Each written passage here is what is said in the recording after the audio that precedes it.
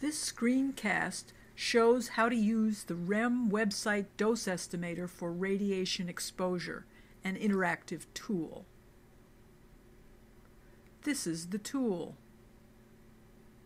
It has 3 biodosimetry options: time to vomiting, lymphocyte depletion kinetics, and the Dicentric chromosome assay.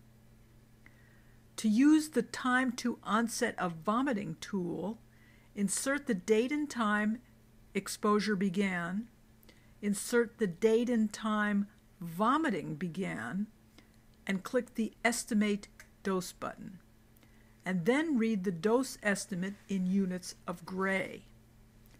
This tool may not be as accurate as others, but it may be the only one available initially in a large mass casualty emergency.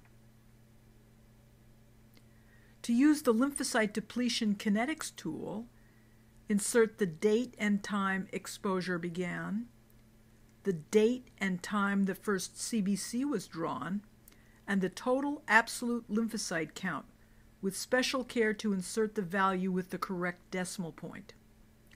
Then click Estimate Dose from Exposure. The tool estimates a dose in units of gray.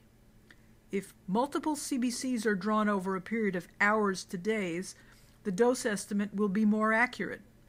This tool allows input of up to 3 CBCs.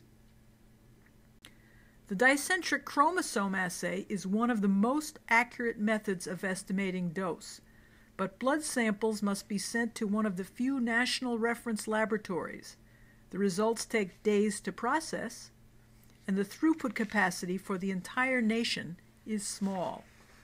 So during the early phase of a mass casualty event, this tool will not be able to help very many victims. Before using any of the tools, be sure to read the warning and background sections for details.